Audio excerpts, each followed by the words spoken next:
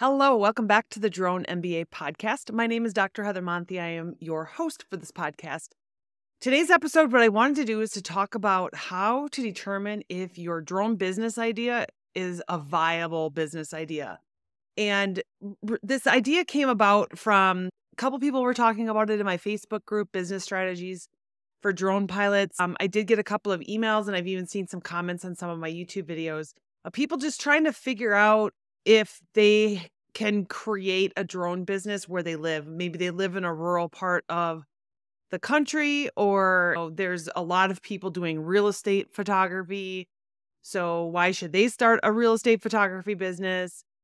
Things like this. So this is certainly my opinion on what you can do to figure out if your drone business might or might not be a good idea. I know that I have been in the aerial services business for over 20 years, and some things work and some things just don't work based on my own personal preference of how I want to do business. So you got to kind of think about what are the logistics of doing certain types of services with your drone so that you can figure out, is this something that I even want to do? Okay. So let's talk about a couple of different things that you can think about as you're trying to determine whether or not your drone business is a viable business opportunity. So again, this is my professional opinion. Take with it whatever it is that you feel is relevant to you.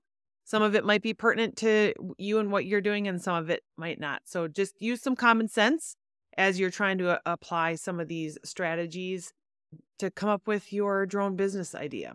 All right. So the first thing is to really understand your market. So you want to look at what is the market demand and who is your target audience. Okay. So if you are living in a particular area and you have a drone and you want to start a drone business, look up what other drone businesses are doing in your area. See what kind of services that other people have been able to figure out how to start a business and doing. You will probably not know how well they're doing. You probably won't know how much money they're making, but you can certainly see if there's a couple people doing these things. So the way to look at it is if there's somebody doing business, it means that there's probably a market. What you just don't know is if it's oversaturated or not. So think about what are the things that are going to be in demand in your area. Maybe you live in an area where there's a lot of real estate and you can do some real estate photography. I really, truly think that real estate photography is a great way to get into the drone industry, but it can get oversaturated. There's a lot of people that are trying to do it, and there's only a certain number of houses that can be sold. And I do know some people who have done this. I personally have not, but I do know some people that have done this that they end up having to travel quite far from where they live in order to conduct the photo shoot. And it's not necessarily something that they're interested in doing. So if they've got to drive for an hour and a half to do photo shoot, you've got to charge for that. It then increases your rates.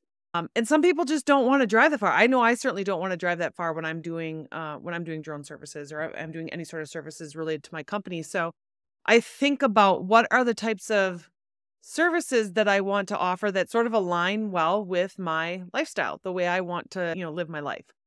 So just because there's somebody that's offering a service in your area doesn't mean that that's the service that you have to offer. It can just be a sense of this is what might or might not be working in your geographic area or within your market. Think about who your target audience might be. So if you're going to do photography, who are you going to sell your photography services to? Is it going to be to real estate agents? Is it going to be to brides and grooms on their wedding day? What is that going to be? You might also work on starting a business doing roof inspection. So who is your target audience there? Is it roofers? Is it insurance companies? Who is that going to be? So really look at who that target audience is and see if that is even in the geographic area in which you want to drive in order to conduct your drone services. After you've identified some of the opportunities that might be in your area, some of the people that are already doing business in your area, you can do that competitor analysis. Take a look at their website. Look at the things that they're doing. Take a look at their social media. What kinds of things are they promoting? What kind of services are they offering? What kinds of things might you be able to offer that they're not in order to make your services stand out from your competition? And then figure out what are those sort of gaps in the market that you're like, okay, well, maybe this isn't something that's currently being offered in my area, but it could potentially be a gap in the market that somebody could be needing this type of drone service. Okay. So think about what are some of those things. So you can do a SWOT analysis. You can, after you've looked at your competitors, you can do a SWOT analysis, which is looking at your strengths, weaknesses, opportunities, and threats. So comparing you to your competitors, and then you can even do a SWOT analysis on your competitors, just based on what you can see online, what you can see on their website and social media. Maybe they're posting in Facebook groups in their local community, that kind of stuff. Just see what they're doing. Next is to really evaluate the financial feasibility. So if you want to offer up some sort of service using a particular software that's going to cost, a couple thousands of dollars or even up to upwards of $10,000, is that financially feasible for you right now as you're getting started? A lot of people, as they're getting started, they want to bootstrap this and would like to get started with something, start getting some money coming in, and then they can justify spending more money on a drone. I was just recently, last week, I was at CES. They've got, $40,000, $50,000 drones there. Are you going to start your drone company with a $40,000 or $50,000 drone? That's up to you to decide. You have to figure that out. You have to figure that out for yourself, what you're financially comfortable with, what your financial resources are. So just start thinking about what kind of money do you want to put into this as you're getting this started. Next, you want to make sure that you look at any sort of legal and regulatory considerations that might be in the area in which you want to conduct business. So me, for example, I live very close to an Air Force base.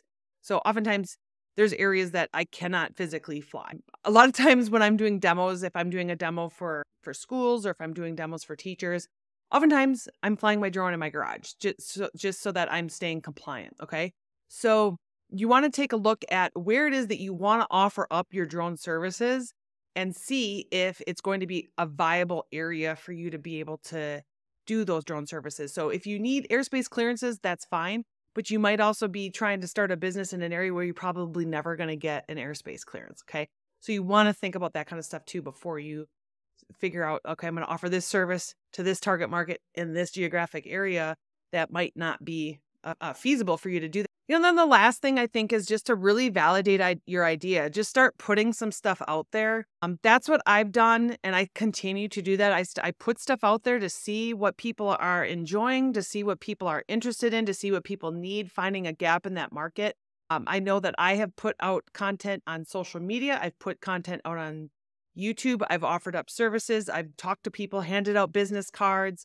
And you kind of try to figure out what it is that really resonates with people. What is it that people really need in your area with regards to the services that you're able to provide? So really just start thinking about what kinds of things can you just start putting out there to see, are people going to bite? Are people going to take an interest in this? Are they even willing to sit down and talk with you about it?